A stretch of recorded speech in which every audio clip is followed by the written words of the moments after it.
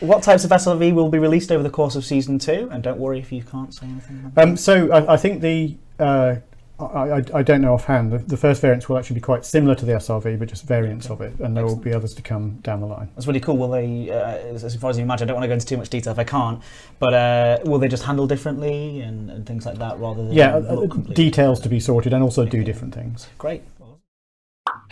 Hey, Braben, did your employees forget about what you promised? Well, I guess it's better late than never, right?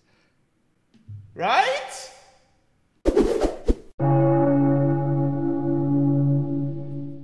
After nearly and literally 6 years of farting in their fallout shelters over at Vodel headquarters, either by executive demand or more likely Illuminati order to distract the populace of the impending Targoid menace, they have finally squeezed out a new type of buggy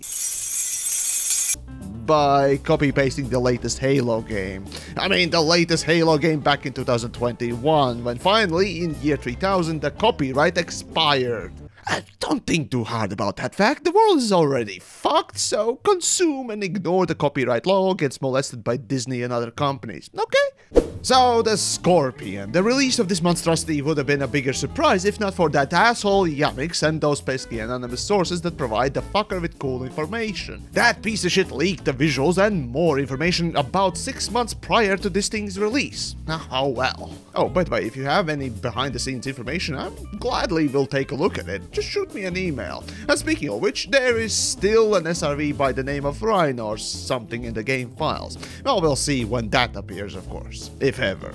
Frankly, I struggle to decide what tone and approach I should take when talking about this new thing. I could do a roleplay crap and talk about how pointless a company like Vodel is, and how, like lazy cumsicles, they churn out cosmetics for the last SRV so that there is no need to make a new one. So now that we have this Scorpion thing, can we assume that it's like those new Star Wars movies? Or should I talk about that David Braben quote I showed at the intro and development of the game, as well as what this SRV means?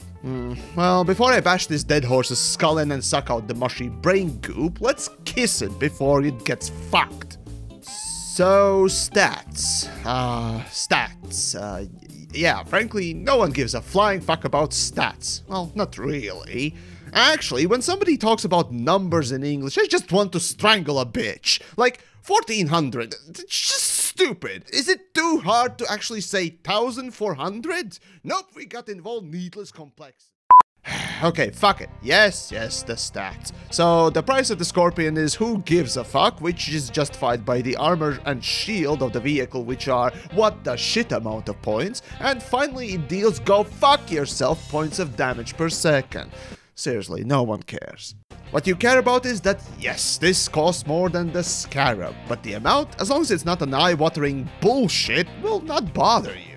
See, by the time you get an SRV for your ship, you already have amassed at least a few million, which is when you really will not be bothered by any sub-100,000 purchases. It's like the lower class poverty in modern day through the eyes of the world's 1%. The bottom line is, this is supposed to be the PEW PEW SRV, an armored vehicle for combat, for annihilating the space legs man. Oh, and yeah, I kinda actually forgot to mention this, but this will be something that you care about. It's an Odyssey exclusive. Yeah, we'll talk about that later. But first, it's an armored vehicle. Now, forgive my Latvian-ness, but when I think of an armored car, which this literally is supposed to be, and it's supposed to not only protect the users from a stray dildo cannon attack, but also provide life support. Why the fuck does this thing have a massive glass windshield? Jesus fucking Christ, look at this. This is a Growler. Well, yes, that too, but I meant this is a Growler. This is an old military vehicle. And this is a modern military transport. These days, some are often equipped with some outboard cameras too, especially for night driving.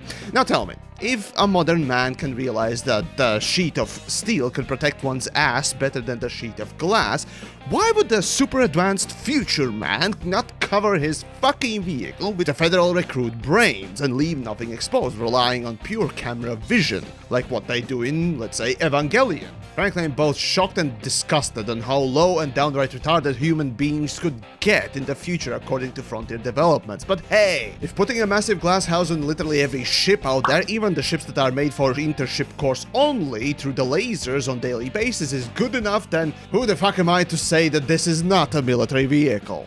Space, Jesus fucking Christ, help me.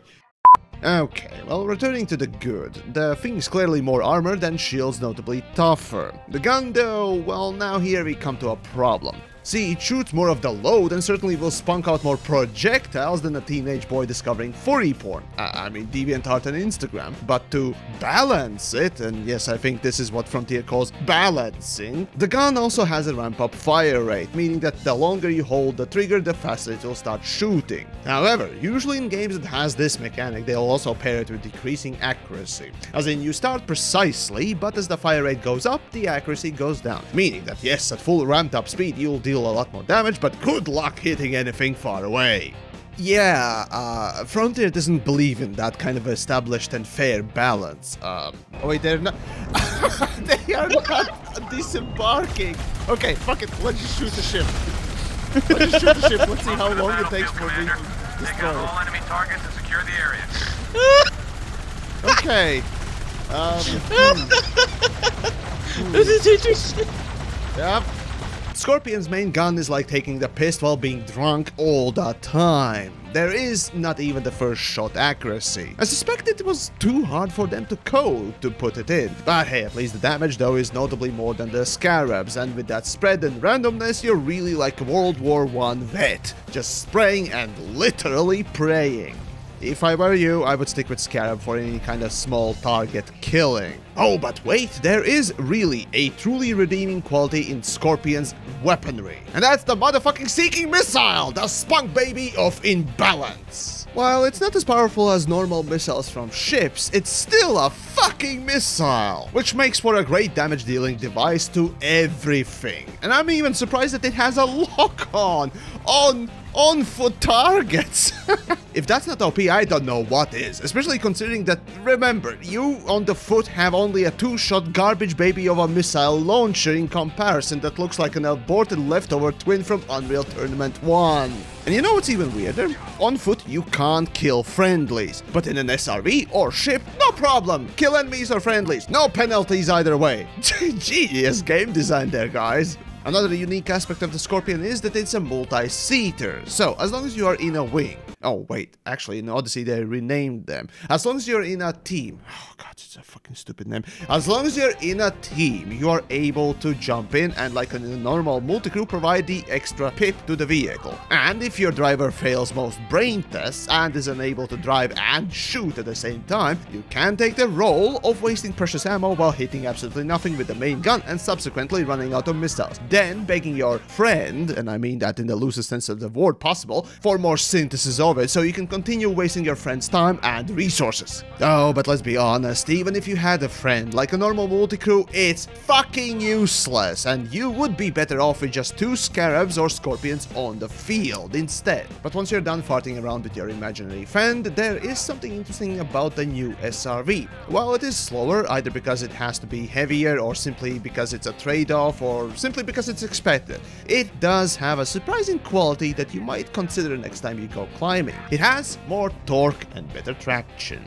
While being slower, it also stops faster than Scarab, that's granted, but where Scorpion only shines is in climbing surfaces. Oh, and if you didn't notice this, in Odyssey, for all SRVs, due to the new planet surfaces and random rocks and so on and so forth, developers increased all SRVs, torques and tractions to deal with those things, especially I suspect. But that means that the both SRVs are better, right? Well, I did my due diligence and tested out at what angle each of them stopped moving forward. Well, for the Scarab on the planet with a half a G, around 55 degrees was the limit of it. Yet Scorpion managed 60 plus and kept on trucking. Though I would question how far heavier and less practical type of vehicle is able to beat out the seemingly purpose-built one that also has more wheels than Scorpion, but I guess it's space magic and I'll leave it at that. And with that, the positives end. And now as for the downsides of the sleek cum bucket, it's its speed, clearly, but what you'll notice far more is the thruster fuel and a lack of liftoff.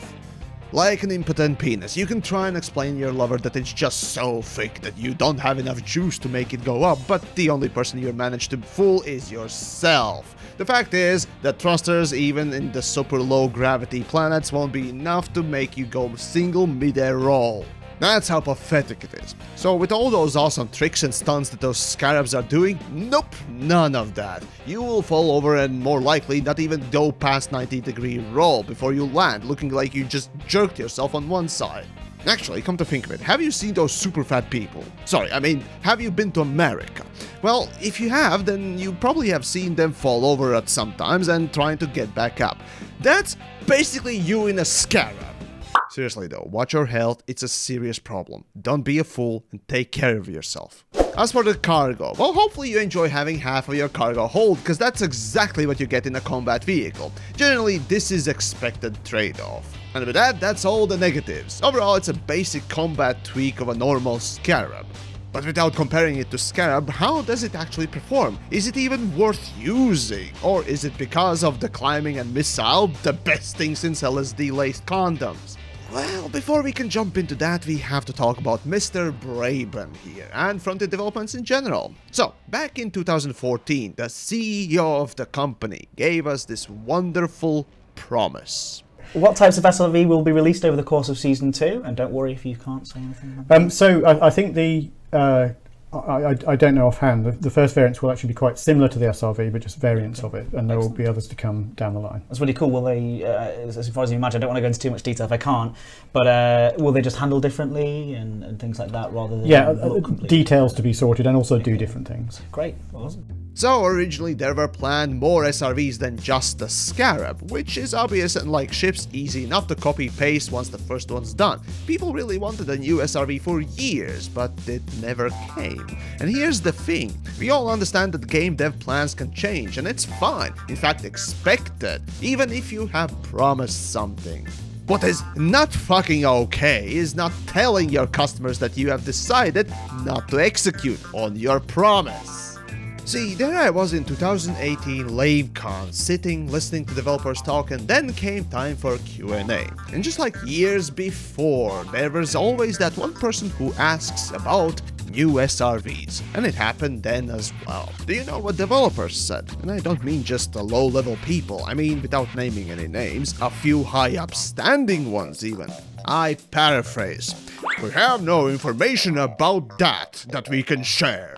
Now, I talked about the shitty attitude of not only unwillingness to communicate, but downright refusal to do so that I covered in my 4-part hypercritical series, especially in the part 3, that it kind of does not surprise any of us, that developers come saying to us, "Ho-ho, surprise bitches, there is a new SRV, but oops, fuck you Horizon's purchasing beloved fans, fuck you and buy Odyssey, then you'll get the new SRV." Thing is, you have to tell your audience that you have changed the plan, like with the ship interiors as well, which yes, they actually promised that shit as selling point for Elite back in 2014, months before its release, and equally did not explain where that plan dissipated to. Well, only after massive backlash caved in with pathetic excuses, when Odyssey came out 6 years later.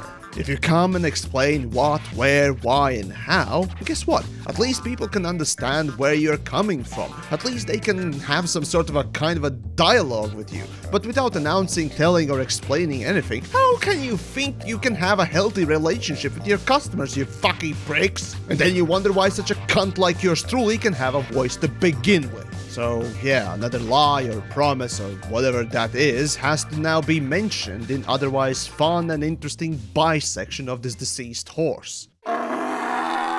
Okay, so back to the gameplay. How does Scorpion play? Well, god damn it, we have to talk about developers again. God fucking damn it! Will there be updates to ship and SRV combat as well as ground combat? Ship combat and SRV combat is in a healthy place right now. Our focus is on ground combat for Odyssey and ensuring that it's balanced well against vehicles. We will look closely at balancing it in upcoming alpha. Are you serious? Wait, you were serious. Oh god! Again, the complete disconnect is shown. The blue ass of a baboon is visible for everyone. Any real developer would long since realize that the game balance, the ship balance, especially the engineering balance, let alone SRV balance, is in a complete dumpster. But oh hey, let's say this was real. You could and would take your Scorpion to fight a player ship. Because let's be frank, no NPC ship ever would go close to the ground to fight. Ship combat and SRV combat is in a good place right now, ladies and gentlemen. It's in a really good fucking place. Right? Now, by all means, he's using missiles, which is the deadliest weapon for ground troops. But seriously, if you were to go for combat on a planet's surface, especially against ground troops, that's all you would use. And this is with a Sidewinder, an A-rated shield on it, and that's it. Yet try as you might, the SRV and ship combat is not in a good place, and only a complete fuckwit would say that with a straight face. Oh, and for funsies, here's a fight versus a real ship with mixed weaponry. That lady's just dancing around, TheYamiks. I know. He's drawing! Oh no! Oh no! Oh, fuck me! What was that? Oh, that's... and there we go.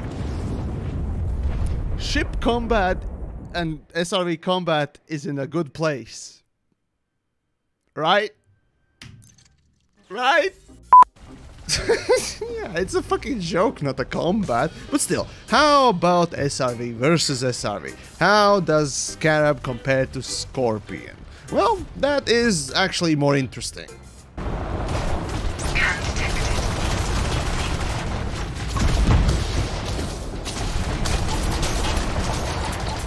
Here it's obvious, so we tried 2 Scarabs versus 1 Scorpion.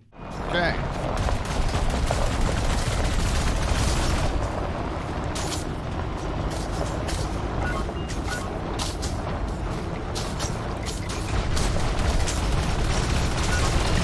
Can actually play. Hallelujah. Oh my god. Keep your distance, mate. That one down quick. I couldn't even get a chance to take your shields out, and I was hitting you. I don't have any shields. And there you go. Enough to handily take out 1 Scarab, but not 2 of them. Though it's kind of a lie to make these comparisons. No one plays like this.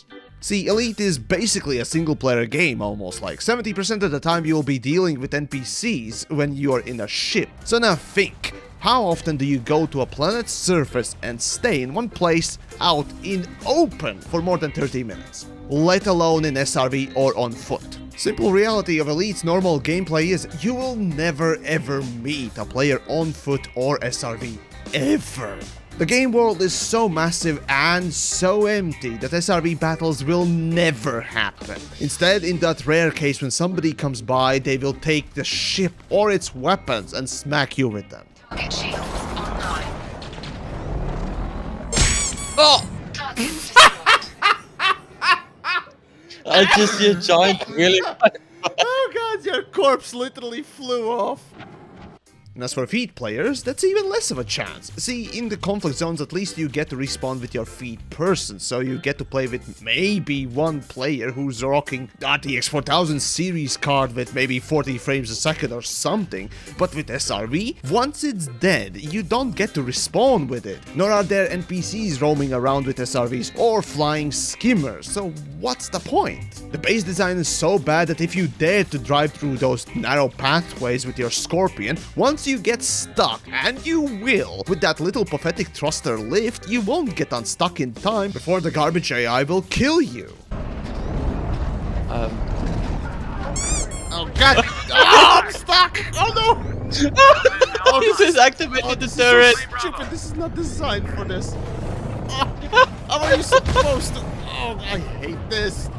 So all that's left is to drive around the base and pick off the fresh troops that drop or remote points if you are into such a conflict zone with garbage gameplay. And the thing is, at least back in the day with Horizons, they made missions and bases that would be easier to access and complete with those SRVs. But in Odyssey, what the fuck is the point? In fact, what the fuck is the point of the Scorpion? And even then, no one does those SRV missions anymore from Horizon's days because all of them pay far too little for far too much annoyance to complete them. Conflict zones don't respawn your vehicle, so once it's gone, fuck you, go on foot. But even if you don't suicide on some shitty collision, you are killing enemies just as fast as you would on foot. Yes, I shit you not, it's just as fast and sometimes even safer on foot because how active gameplay FPS games are. But try teaching that to Odyssey developers. I mean, Jesus fuck dancing Christ impaled on a stake. If they don't understand that the weapon customization should be removable and not glued on with a game director's jizz, then don't expect SRVs in conflict zones to make sense either. Fuck me, as bad as the new Battlefield is, even they understand how combined arms gameplay works. You could have just played that for an hour and learned about this industry a little bit, but no, it's too hard. So what is left then? Exploration? No? No, just no. Less fuel and less thruster juice. Beyond climbing mountains, Scorpion is useless for that. What about cargo collecting? Well, beyond Guardian's story mission where Scarab is better, maybe this is an alternative for Targoid crap, as it only needs 2 cargo slots and it's corrosive, so yeah, kinda. And all that's left until Targoid on-foot soldiers get released is Guardian Sentinels. Well, with Scarab, they are a little bit too tanky, so yeah, actually, this is the only real instance where I would pick Scorpion over Scarab. Guardian, structure desecrating, and Sentinel killing. Yay! Overall, as I take a step back, I kinda like it, kind of. Well, sound-wise, it feels like childhood when you put a piece of plastic against the spokes of your bike. And visual-wise, it's sleek and nice, and even has an over 9000 reference on the roof. It's a decent wing SRV when you go on a planet and want to drive your friend along, I guess. But it dumps all of its good aspects into damage, which to Elite Dangerous at this point, for SRV at least, is like dumping all your stats into speech skill for any MMORPG.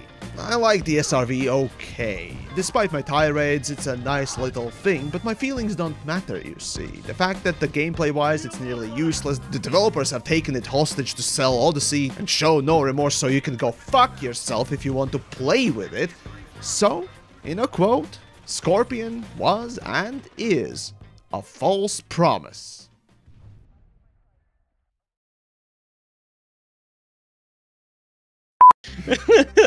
Oh god.